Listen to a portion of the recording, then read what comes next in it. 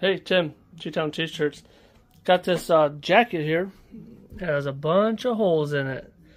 She wanted the left chest and maybe the full back, but I don't think I can do the full back, so we're here trying to figure out what we're going to do here. So I got you on the phone, just doing a little preview and see what I can do. So we're gonna. I don't know. I think we agreed earlier to maybe just put. It's for River Edge Racing.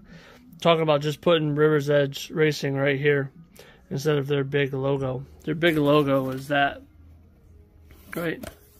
With the other jacket, I put River's Edge Racing underneath it in that logo. So I don't know what to do. I was thinking about maybe putting the logo on this side, but wasn't too sure if I'm going to put it on that side or not because it would be off center. So I don't know. So hey, check it out. Let's see what happens. We'll put it on there, and I'll come back and tell you what happened and what I ended up doing, and see if it's any good. So let's see. Let's try it. All right, I'm back, ready to see the reveal here. Here's what we did. Look at that.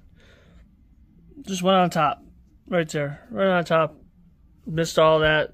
Typically, like I said, we put the logo on there, but the logo by itself wasn't going to work.